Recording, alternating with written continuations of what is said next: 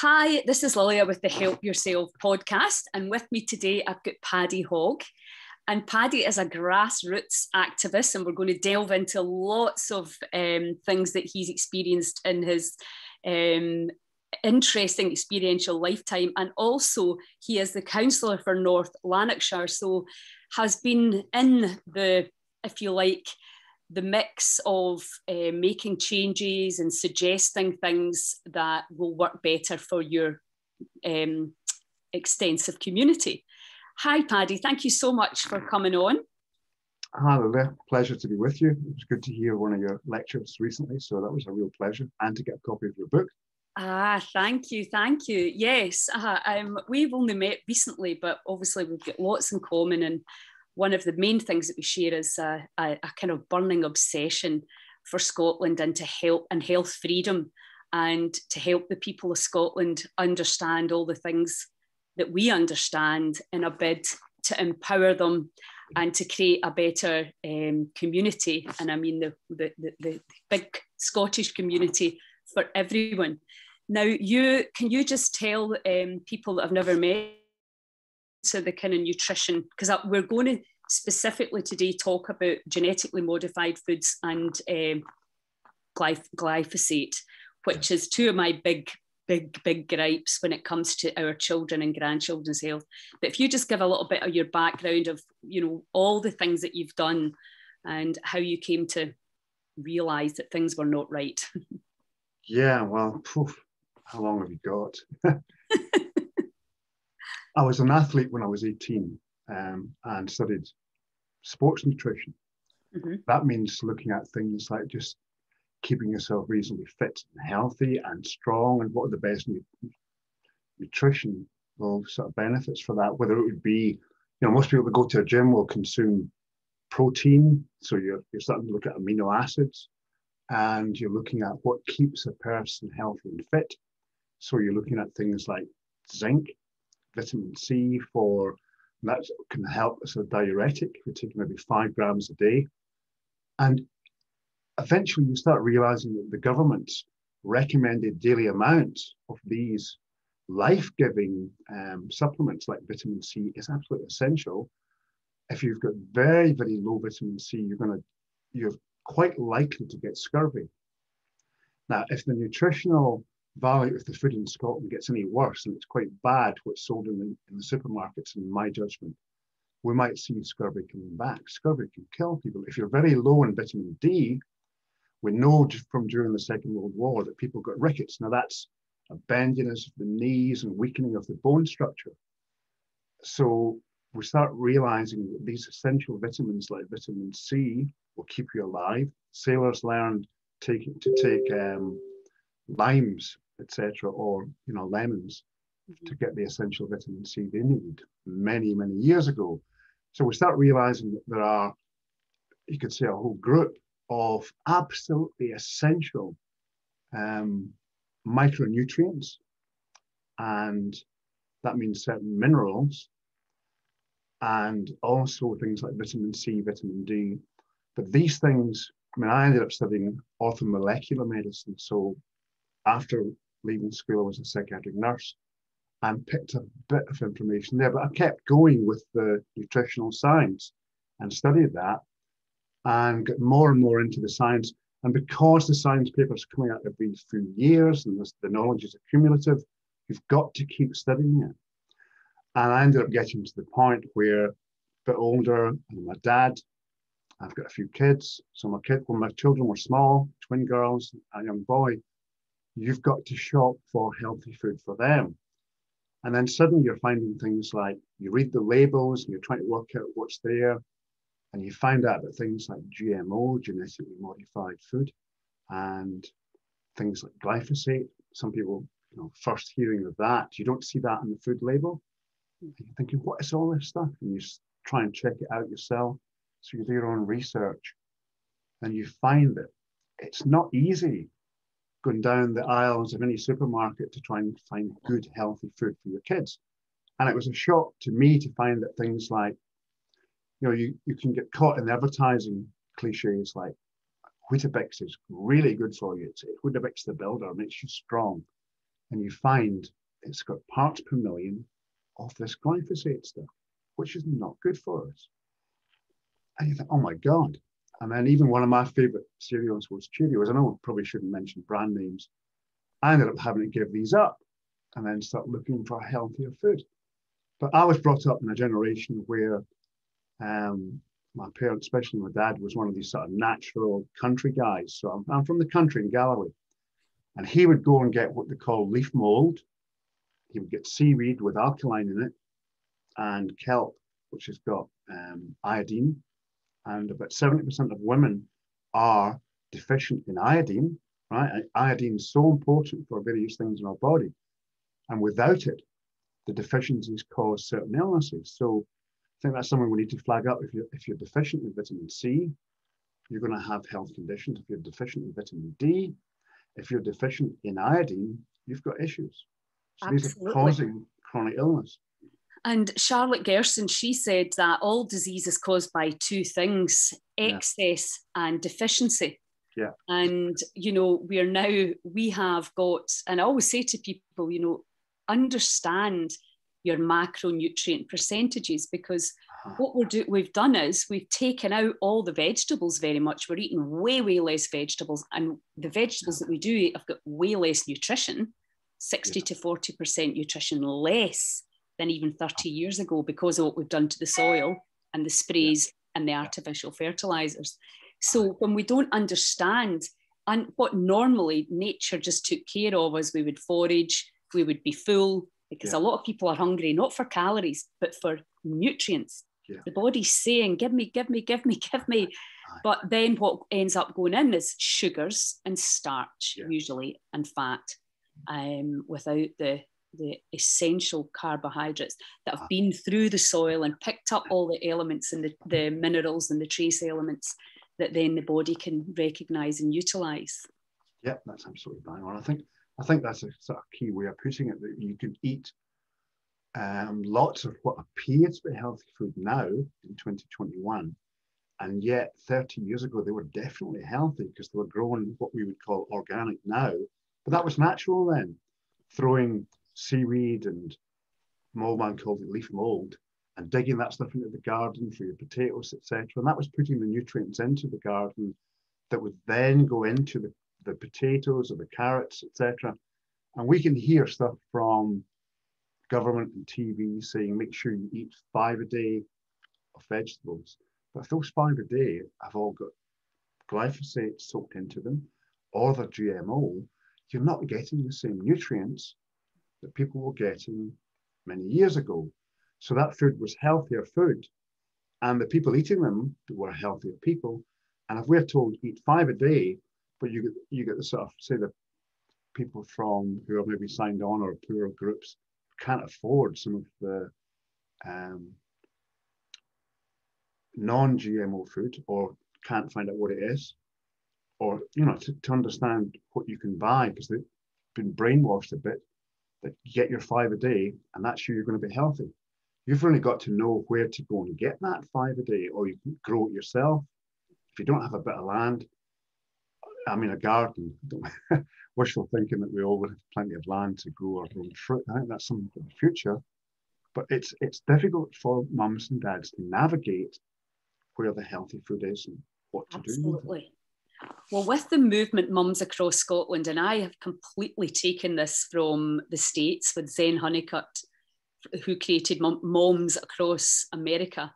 Right. And she has 3 sons who were all sick, and they were slowly being poisoned by genetically modified foods. And obviously young bodies exhibit, it's their behaviour that it shows it. Yeah. One had asthma, one had life-threatening allergies, and one had autism symptoms.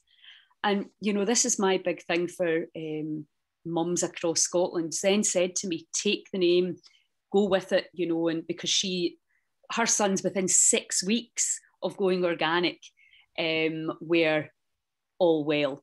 I mean, that's astounding. One of them had 10 times the natural, the legal, whatever that is, levels of glyphosate. I mean, we should have no glyphosate in our body.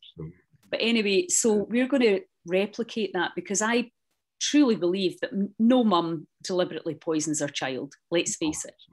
Yes, we may have a bit of an idea sugar's not great, but I think the one thing, and I've always avoided nutrition in kids because it's a very emotive subject. Parents are exhausted and overwhelmed already. You start judging them and what they're feeding their kids, and you're going to get a backlash. But I think the one thing that we can do is help them to understand that pasta or that pizza may have been grown with wheat that is genetically modified and sprayed with up to 7 different chemicals. And much as we're banging on about gluten, very often the inflammation in the gut is coming from the fact it's been genetically modified and that's been sprayed. So I think as a parent, you can really make choices. And our plan is to traffic light the shops all over Scotland where people mainly shop, so that you can say, well, that's an amber, you'll get some good stuff in there. That's green, it's all good in there. And that's red, forget it. And we want the shops to come on board, because I do believe as well that the shops, it's all consumer driven ultimately. When we go into the shop, and 80% of the food is still being bought by women. And, you know, if you don't buy crap, you don't eat crap. It's that simple. So we have to kind of stand up for the health of our children. And the other thing that we know is that it tends to be people in poorer communities, less privileged. I don't really like that word, but we know that we understand they've not had the same start in life that the likes of I had. So we need to make sure that they understand. And obviously then resistance comes in. A lot of people don't want to change. They don't want to know. But I think at least we have to give them the option of understanding that when your child's gut gets inflamed with stuff that was never meant to go in there, then that will transfer into poor behaviour and foggy brain and inability to learn and focus and love. Yeah. You know, it's something that really upsets me, because I know that a lot of people simply don't know. And when their kids are, I want this, can I get an ice cream? Can I get a yogurt? Last night, my grandson, can I get this? Can I get that? And you're just like, trying to keep it healthy. At the same time, not be that horrible gran that nobody wants to go and visit because she doesn't give you any sugar. You know, and that's why if we as a community, as a country say, no guys, we've got the science now that clearly shows our children are becoming sick because of the food that we're buying. Can we all get together and change that? Well, the answer, of course, is yes. But will we? That's a different question. Well, I think the powers that be, like the Scottish government, if I was there, if I was in Humaza Yousaf's shoes just now as a health minister, I would be tackling chronic illness. I'm aware of the signs that, just for mentioning one thing like sugar, we've all, as little kids now and again, had that temptation to consume chocolate bars, etc. And when you get older, you find out, if you check the science, that what happens is sugar hits the same endorphins in the brain as heroin does, and it's very addictive. And we now know, those that study cancer, that excessive sugar, particularly sugary drinks, it's like rocket fuel to cancerous growth. So when someone's quite ill, and it's a real shame that in health that we don't see that the accumulation of toxic stuff in the body from what we consume and what's being produced in so-called food. So-called food is becoming more toxic and causing more chronic illness, and yet there's hardly anyone at that level of government. And I sat in a discussion one time in the committee about ASN pupils in schools.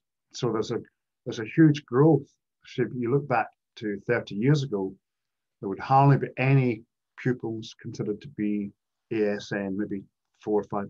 It might have grown to 10% 15 years ago. I think in North Lanarkshire just now, it's roughly 22% of pupils in school are considered to be assisted needs learning.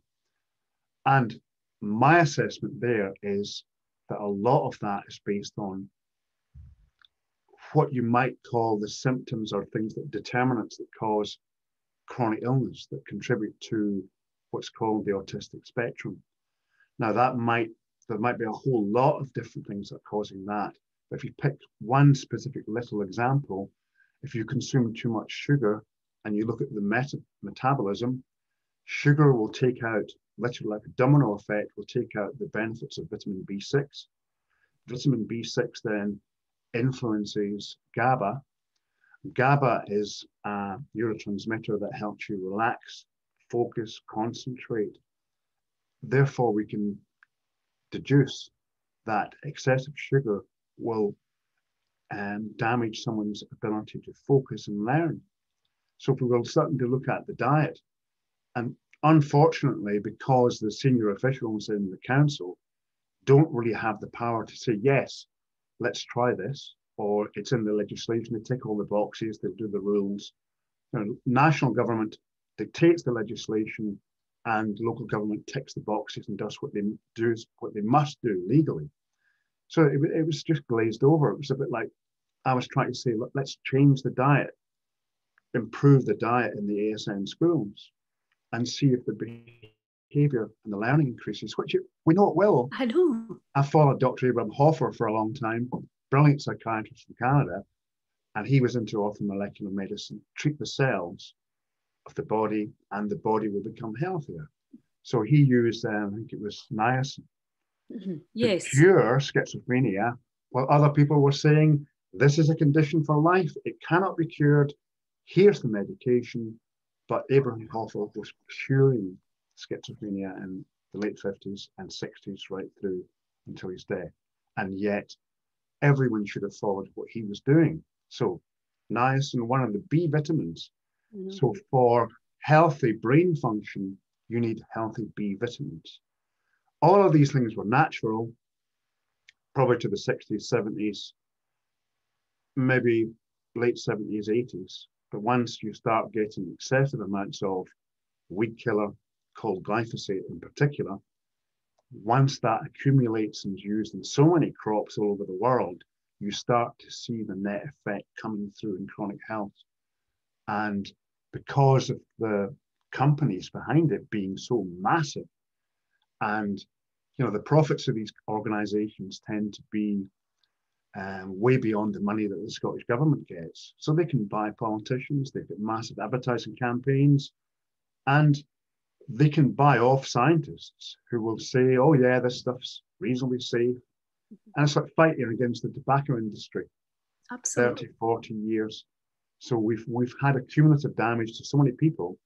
And it hits me in the heart that chronic illness is not being tackled head on by our Scottish government. Because if you claim to be a patriot, you should be concerned about the health of all the population. Absolutely. I totally agree. And everything that we are told is actually the opposite of, improving and boosting our immune system. Yeah. Hugging, being with your friends, being able to offload, being outside. I mean, it's just crazy. And I totally agree. I don't think any of our politicians understand A, health, and B, consciousness. That's how it seems to me. So really don't get me started on that. But why people trust in these big institutions when we know the pharmaceutical company are spending $5 billion on two things: lobbying, which is bribing, let's face it, it's a nice word for bribing, and marketing. Yeah. Now, if you had that level of power, think the good you could do. But instead of that, it's all about the pound. It is infuriating. And then it's even more infuriating because people cannot see it and will not see it, and they want to defend it with, So anyway, so let's talk, because the other thing that, in terms of being an activist and wanting to instigate, making sure that change happens. I mean, I think with Roundup, we were talking about, it's great, kills weeds, right? But there is a huge price to be paid for that. And anybody that's spraying it should know how carcinogenic it is. And even Monsanto, they've been sued successfully for the cancer that they've caused. So people that work in the council and are using these carcinogens should be warned. and they should be adequately clothed. But also the idea that, well, it's cheaper than paying men to strim and weed. Instead of like, but our children can become, you know, terminally sick with this stuff. And you're talking about how much it costs to, I mean, it's mental. So it's basically one thing. If there's short-term profits for shareholders in Monsanto or some big organization, obviously they were taken over by Bayer, these short-term profits are obviously good for those with the investments. But what's the knock-on effects? If you've got, 40% of your population with chronic illnesses, with 3 or 4, I mean, we know that glyphosate causes lots of different things, right? One of them being, well, it's an endocrine disruptor, which means it affects people's hormones. It can contribute to fatty liver tissue. Now, as soon as you've got fatty tissue over your liver, that means your ACE2 receptors don't function very well. So we find with the outcomes of this infection that's going around just now, if you have got too much fatty liver tissue, you can't defend yourself. So it is affecting the immune system everywhere. And if someone is, what we call obesity, that means you've got fatty tissue basically blocking the vitamin D receptors. So blocking them up, layers over them. We know that glyphosate, commonly known as Roundup, has various ways that it attacks people, and it's basically germ warfare for crops to keep the germs or bugs or things off them. So they spray it with the big tractors going through the fields right near the start, and then before the crop is harvested, they use it again. And once it's done and they've cut the crop, they even spray it more. This has only happened, I forget, maybe the last decade or so, and it's used as what's called as a desiccant there. That's for drying it. So once even the crop's cut, they're spraying it once again, and it soaks into it.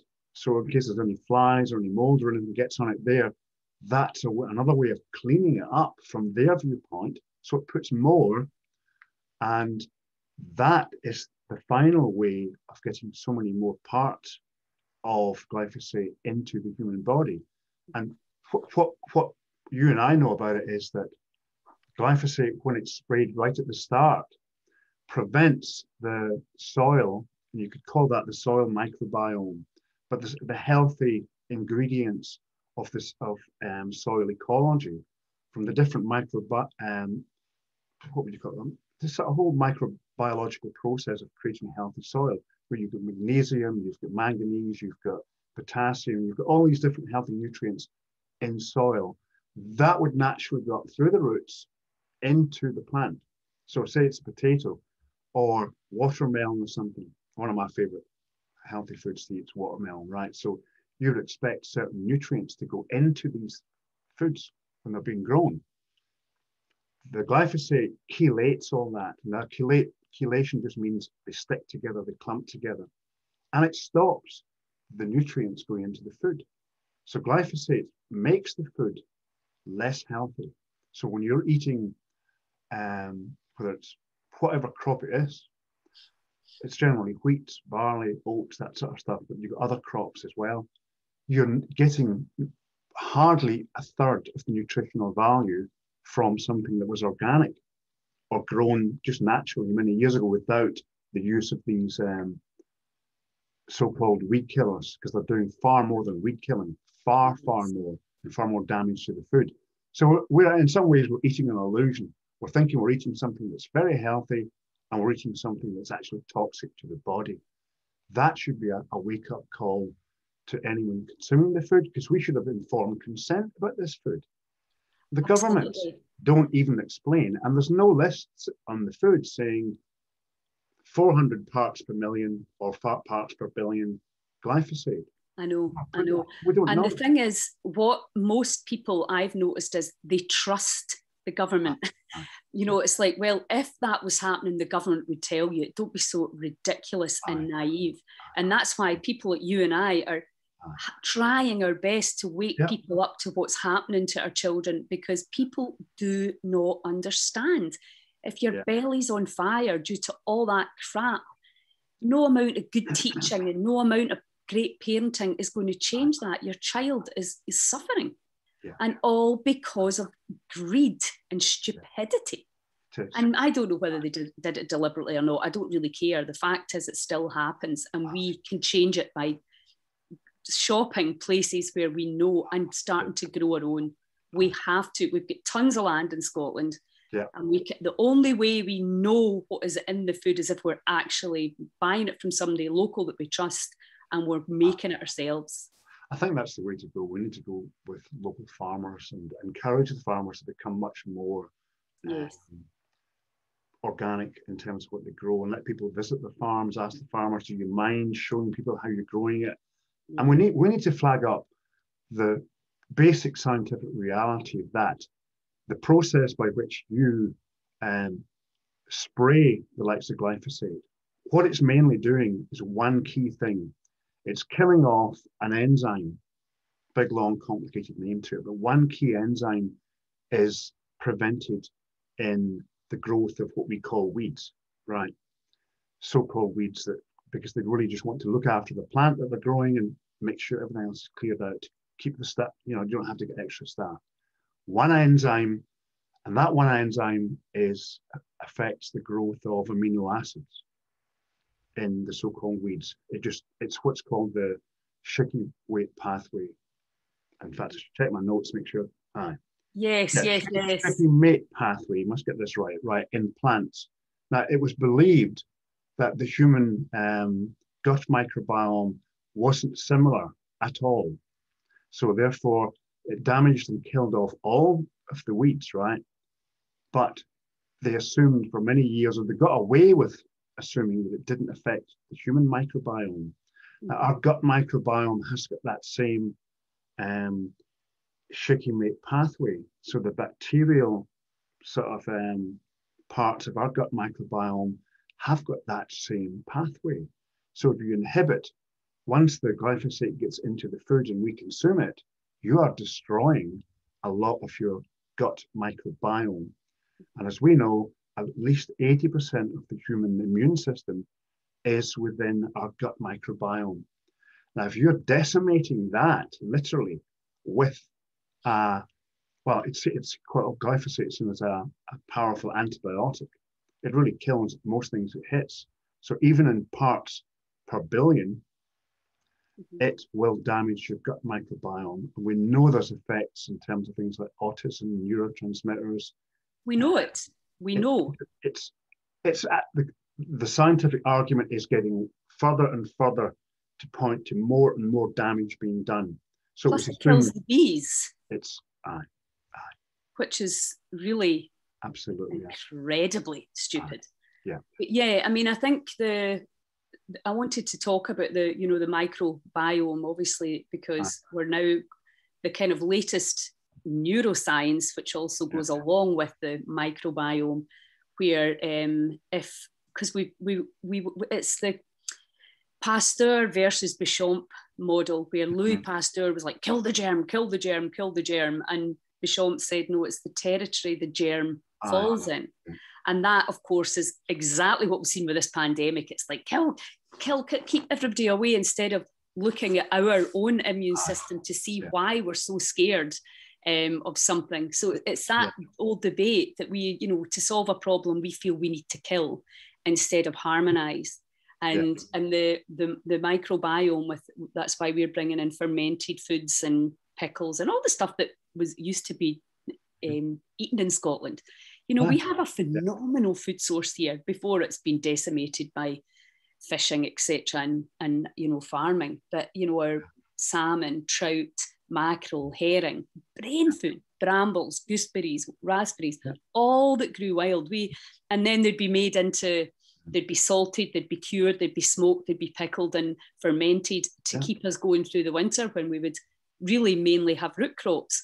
So, there's I think, and I know you agree, is that we're playing God. We think we know better than nature. We're trying to adjust her, modify her. We're now changing our RNA.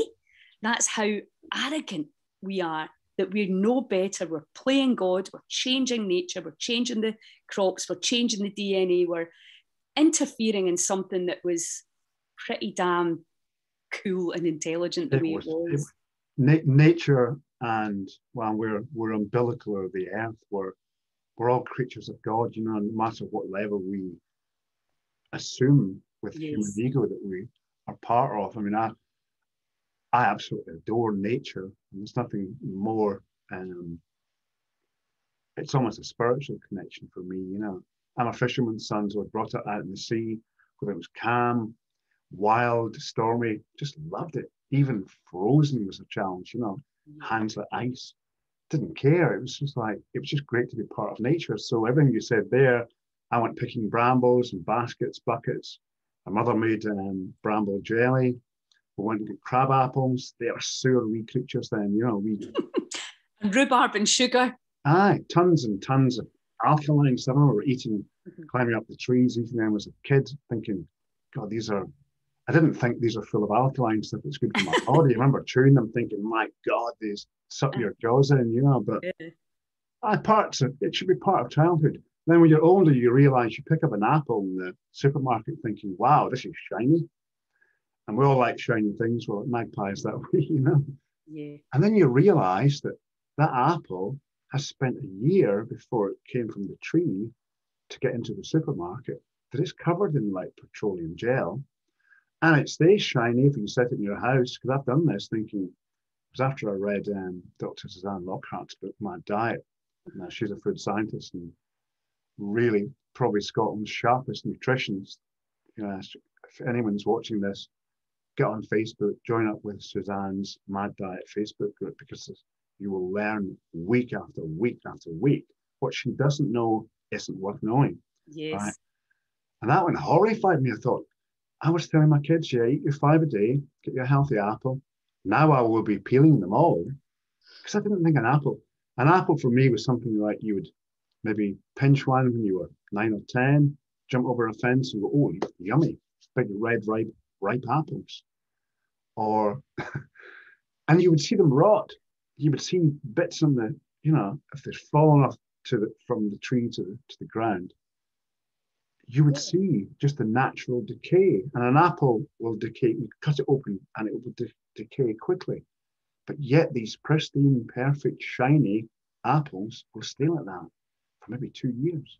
Mm-hmm. That is not nature. That is not natural. Mm-hmm. So we need I know you're going to go into mention GMOs, but if something will not decay naturally, you're not going to ingest it and process it and get the nutrients in a natural way.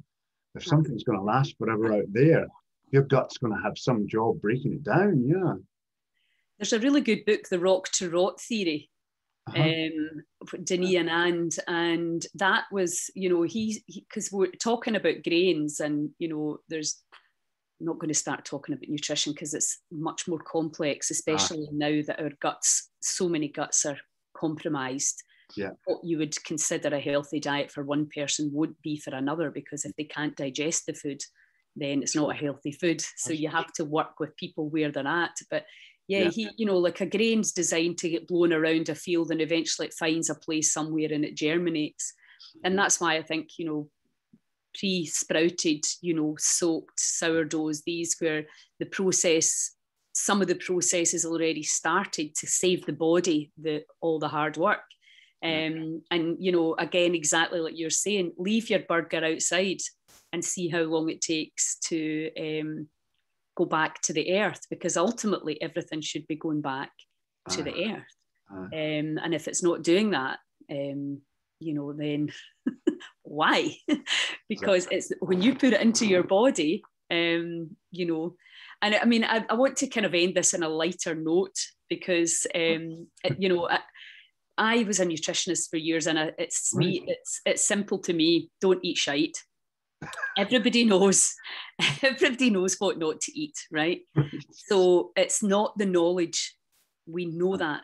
And as you sort of touched on there about the sugar addiction, and I heard this week that around a third of the population, human population, become addicted to sugar because it's 8 times more addictive than cocaine. Yeah. And that then becomes a responsibility for us, for our children, for our grandchildren. And just not buying that stuff, so it's not in your house. It's not a treat for the brain, for the gut biome. You're either feeding the disease army or you're feeding the healing army. You're giving the bricks for the microbiota, you know, like the little worker ants to go and fix things in your body or not.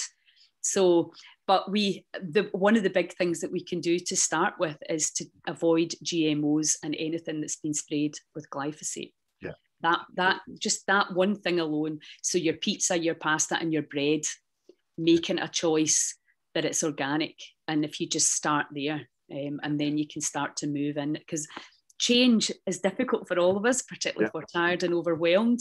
And if everybody else is eating rolls and bacon and burgers and pizzas, and you're sitting there trying to eat healthily, that's not particularly good for you either. But what we can do as communities is we can go, right, okay, let's get some healthy breakfast in the go for our children, because at the end of the day, we're giving them to teachers to teach and to keep all day. So we owe it to them, and we owe it to our children, and we owe it to ourselves to keep that symbiotic relationship as peaceful and harmonious as possible. And I think a big part of that is getting the word out, like all these things you've shared with us today. So are you going to be putting out menus, or you're going to make a list of places to go? What we're looking at doing actually in Argyll is making healthy breakfasts that mums can pick up, trying to get the mums involved at the school level.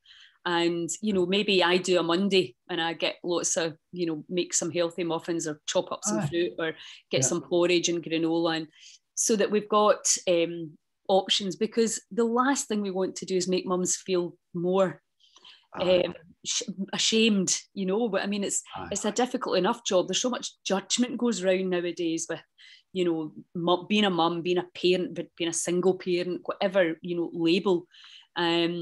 That what we want to do is just identify that things need to change, and then all get together and make it happen and make it work. And that has to be driven by a coalition of unstoppable mums, and that's what Heal Scotland is in the process of creating. Brilliant. If I can do anything to help, I mean, we stopped I made a motion in 2019 to stop the spraying of glyphosate in North Lanarkshire. It didn't happen immediately because some group put in for a environmental impact assessment, which was like, are you kidding me? That's why we stopped the damn put the motion, why I stopped, put the motion in as an independent councillor. But there was I thought you were the only council area that had banned it. Did I read that somewhere? I forget if there's another place that has down south, but I think the European Union have sort of put together, I mean, they're aware of the damage. I mean, the WHO has got glyphosate down as a potential cause of cancer, etc. And I think there's people are wanting to phase it out, or that's the way they're saying, well, don't stop it just now, just phase it out slowly. And we had a chance of it coming back in there, and there was a vote that went 12 to 11 to keep the ban. So we almost lost the ban. You know, people just don't seem to really get the serious damage it causes. And it's like, oh, it's the most efficient way of controlling weeds. So I was hoping to put together some leaflets and go to some of the areas. I'd also put in a motion to the council that's passed, but might not get the results I was looking for, because a good idea, sometimes people jump on it. And that good idea was make as many allotments as we can, use the land. But if you've got developers who expect, oh, we'll help you build the allotments, and they're all going to cost about $250,000 each, as opposed to just say, there's a big piece of land out there, tear the turf off with a turf lifter, get it rotavated, and let's get planting, you know, the way you might do in a farm, if you knew the farmer, and get stuck in. It's never as simple as that with councils. There's always a contractor waiting like a huge I know.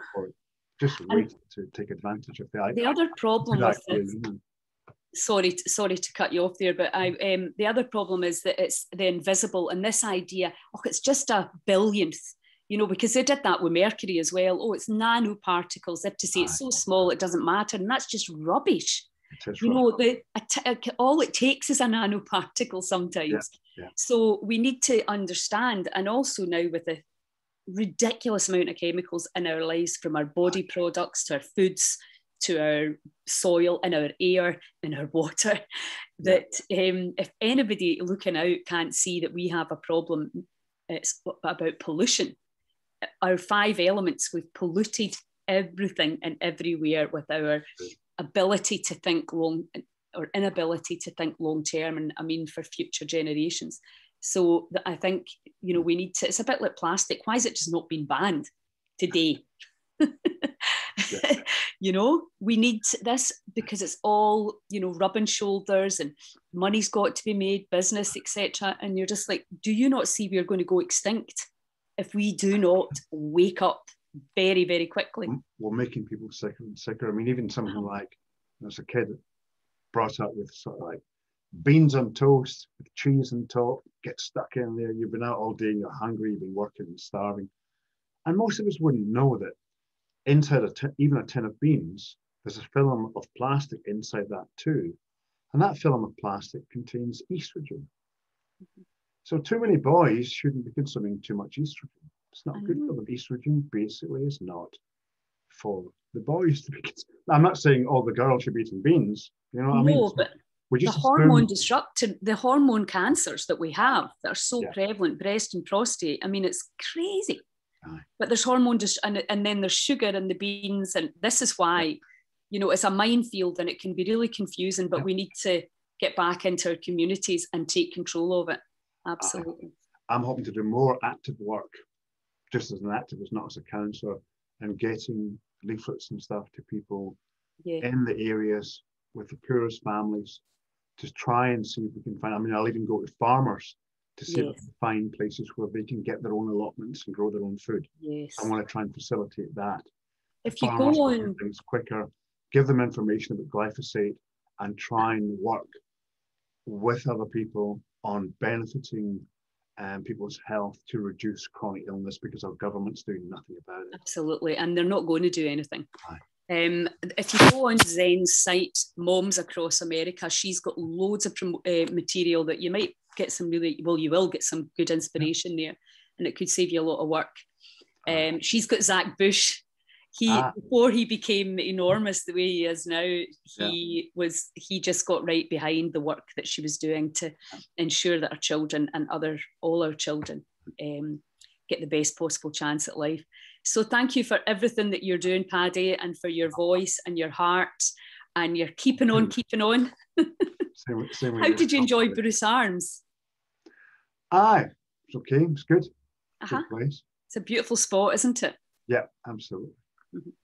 Great stuff. Okay, well, I will be seeing you soon. Thanks again so much for your time. Pleasure, Lillian. Thank you. Cheers. You keep doing the great work you're doing and educating us all, you know. Thank you. Okay. Right. Cheers.